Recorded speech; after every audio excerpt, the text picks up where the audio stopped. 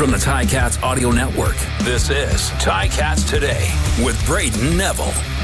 On today's show, Stavros Katsantonis tells us about how his offseason has gone so far, what he thinks of some of these signings and re-signings, and gearing up for the 2024 season. It's Thursday, March the 7th, 2024, and this is Ticats Today. It's been a while since we've had the Mongoose on the show. The last time was when he was fresh off inking that new deal with the Ticats, and a lot has happened since then. The Ticats have made tons of signings and lots of re-signings, and he caught up with me to break down the last couple of months. Stavros, it's been a minute, man. How have you been since we last spoke?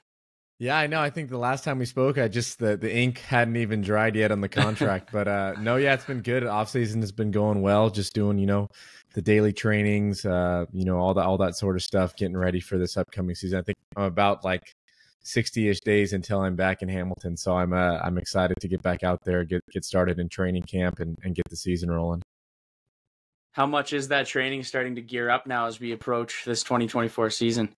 Oh yeah, I mean it's been geared up for a while now. We're not just starting all of a sudden, but obviously it does ramp up as training camp comes into factor, and the biggest thing about the CFL is the running, right? Because that's what we do a lot of. So definitely that get ramped up as you get closer to camp. But yeah, the training's been going great, hitting great numbers, and just really excited to get on the field very soon. Are you getting even faster, Stavros? Is that possible? Is the speed getting even better? Oh man, I don't want to let any secrets out, but maybe there could be some new speed coming this season. So yeah, there's always new things that we're reaching for, and trying to get better at each and everything heading into the season. What kind of training are you working on? What does your day look like normally? Yeah, so right now it's usually starts with some sort of running, speed, agility, depending on the day, maybe some conditioning. That's usually about an hour, maybe an hour and a half. You throw in the warm up, the travel time, all that stuff to get to where you're going, and then do a little bit of rest in between that. Make sure we're getting the proper things, protein, the recovery in between, getting a good lunch in there as well, and then I'll usually go hit my lift. Usually right now it's about a full body workout, but yeah, just heading to the workout after that, and then doing right now it's about a full body workout, so hitting the lower end, upper, and some of the mobility stuff as well, and then that usually wraps it up from the lift and training standpoint. But yeah, right now it's a little bit more heavier with the running stuff and things like that. So what's the go-to recovery meal for you? What are you eating after a big workout? Oh, go-to recovery meal. I don't know if I have necessarily a recovery meal per se, as more just I like steak. I like ground beef. So something in the burger, tacos, something like that. The heavy protein, some healthy carbs, and obviously some healthy fats as well. So just having a well-rounded meal always hits the spot right after a good training session.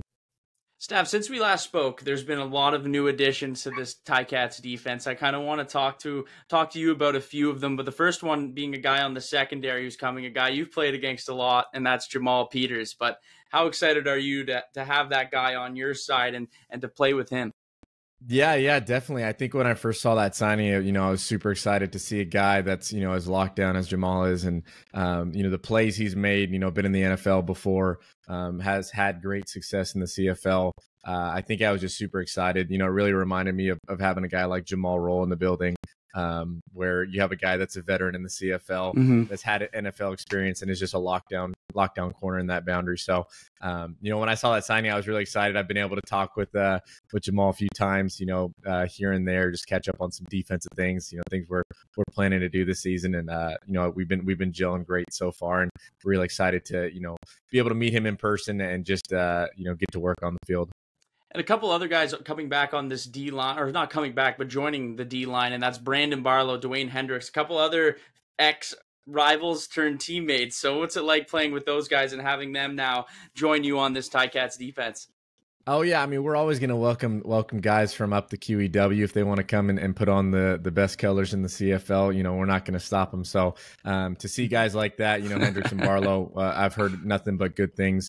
Great things actually about both of them, the type of players they are, the type of people they are. So, super excited to get to work with guys like that. And I'm you know me, I'm always giving credit to the D-line anytime we get interceptions. So to have guys that are going to get pressure and force the quarterback into making, you know, some bad decisions, many bad decisions this upcoming season, you know, I'm excited to let those guys eat and go to work.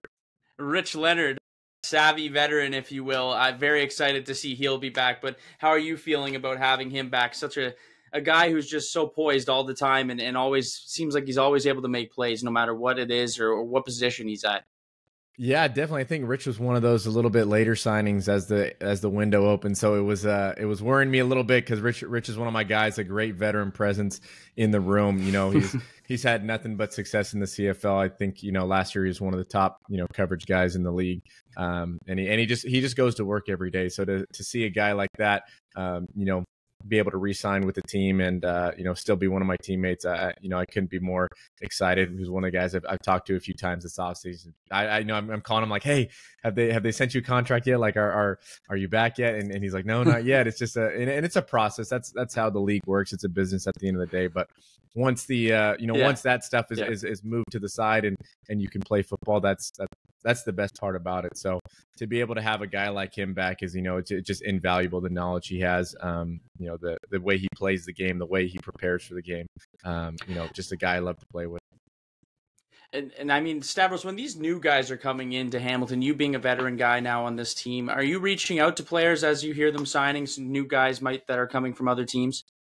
Oh yeah, definitely. You know, definitely the DBs when you hear that they're signed, you want to get in contact with them, and you know, obviously let the dust settle first, because you know that first day when you sign it gets announced, your phone's probably blowing up. So yeah, you know, that initial just, you know, congrats, welcome to the team, and then you know, from there it's just you know, trying to build that relationship before you get into camp. I think that's one of the most important things. That way, you know, you're not starting behind or anything like that. Once camp starts, you kind of have that chemistry already as it is, you know, off the field, so that when you get on the field, you can just play. Yeah. So, yeah, definitely have reached out to a couple guys that, you know, that have signed and stuff like that, and just, you know, congratulated them, started to tell them a little bit about how we do things in Tigertown, and you know, they're ready. They're ready to go and get on board. So. One guy who won't be back next season and a legend in Hamilton, I want to get some words from you on him, is Simone Lawrence announcing his retirement. But what can you say about your time with him and what he meant to the city? Yeah, I mean, it came as a shock to me. You know, Simone's one of the best linebackers, if not the best, in the league, and he's shown it year in, year out. I think he just turned 35 a couple weeks ago, and you know, to have one of the seasons that he had last year, you know, most outstanding defensive player on the team, all the plays that he's made. You know, it's been an honor to play alongside him these last 3 years and just learn, you know, from a savvy vet.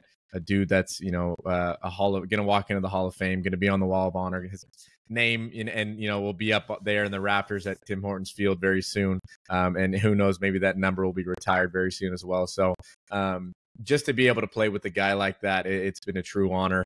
You know, it's a big congrats to him in his retirement. You know, I know he's definitely earned everything that he's getting, being able to stay back in Hamilton. I'm super excited that he'll be around, you know, because his if for the people that haven't met Simone, at least in person, his you know, enthusiasm and all that, you know, his character, it's very contagious. He's always, you know, ready to go, energetic, and you know, he just wants to spread that to the people around him. So I think he's gonna have some great things coming to him in this next chapter, his graduation of his life. So, you know, just super excited that at least he gets to be around, you know. Yeah, I mean, I'm excited I get to see him still on the daily around Tim Hortons Field, and, you know, just super excited for him in his next chapter.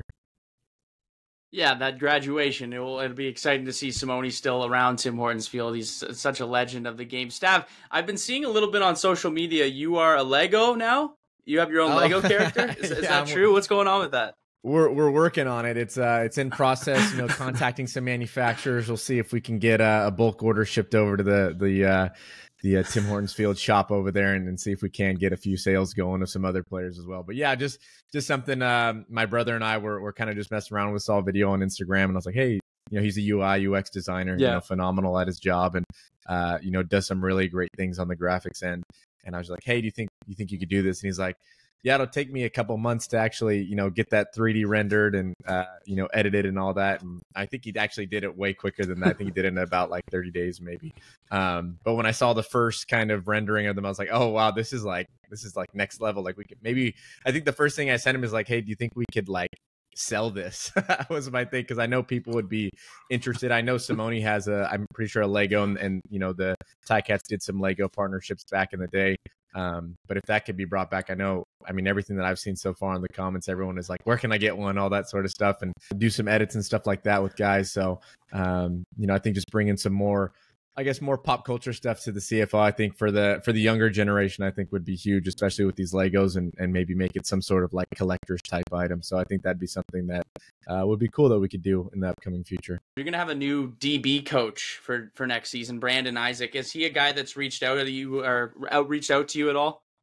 Yeah, we've connected so far. I think right when it was announced, I talked to Coach Wash, and he got me connected with Coach Isaac, and we had a great talk initially, and just super excited to get coached by a CFL mind like that, who's been coaching for a while, played in the league a while, has a great cup under his belt as well as a player. I'm always itching to learn more and be coached. I think that's one of the hidden secrets about being a great player is never stop getting coached, or never think that you know everything. I think that's kind of maybe just a life thing. Never think you know everything, type deal. So super excited that he's on board, and just going to be able to pick his brain, week in, week out on, how we can be better as a defense, especially as DBs. I think it's going to be real awesome. It's one of those guys. He's a guy who's been in the league. He's played a lot of these new guys coming in on that coaching staff. I'm noticing have played a lot of games in the CFL, have that experience. One guy that you're used to is Coach Washington returning. How much are you talking to him throughout an off season as you kind of gear up for the next year? Oh yeah, a little bit, but not too much. I know everyone likes to enjoy their off season. Coach Wash has a family. I know. His kids are doing great. With what they're doing at both in one's in university, the other's getting ready. And a son. So, and he's got amazing wife and family around him too. So I don't try to bug him too much. I know he's the same, but when I do connect up with him, it's always, hey, what are we doing this year? What are we planning to do? That type of thing. And he's always like, just, be patient, enjoy your off season. You're going to be back soon. And he's a really good guy to talk to, not only just as a football coach, but just a great mentor as well. Really understands life and understands people. And yeah, he's a great dude that I, have connected with a few times this off season, and just always staying in touch, getting ready for the season, talking football when the time arises. And yeah. I'm sure you guys, you see enough of each other throughout the season. You don't need to be talking every single day, but definitely good to have a guy like that as your coach. Before we go, one final question here, Stav, but how fired up are you for training camp just to get things going here? Yeah, I'm so excited to get back to Mac and hit the field, hit the dorms there, all that. All the great food that we get fed during training camp. It's an awesome thing to meeting just all the football players that are coming from all these different backgrounds. Not only just the guys that are returning, but the new guys that are coming in. Could be tomorrow's CFL stars. So it's an awesome thing, especially with the off season being kind of as long as it is. You slowly start to get antsy of like, oh, I just want to, I'm ready to get into training camp. And then you get into training camp and it's like, oh man, I need kind of like a little bit of a break, because I'm super sore and stuff like that. But no, I'm super excited to get back there and just be with all the guys, play football, do what I do, and just enjoy that. So yeah, I'm counting down the days for sure, getting back to Hamilton. It's it holds a special place to my heart, obviously. So super excited to get back to the people, the food, the culture, all that. So yeah, very excited. Well, Stavros, I appreciate you joining me, man, and looking forward to seeing you at training camp. Great, always, as always, catching up with you. So we'll talk to you soon. We're getting 2 months away now to being at Ron Joyce, so we're almost there, buddy. Thanks again. Yeah, for sure. Thanks, Brayden. Appreciate you.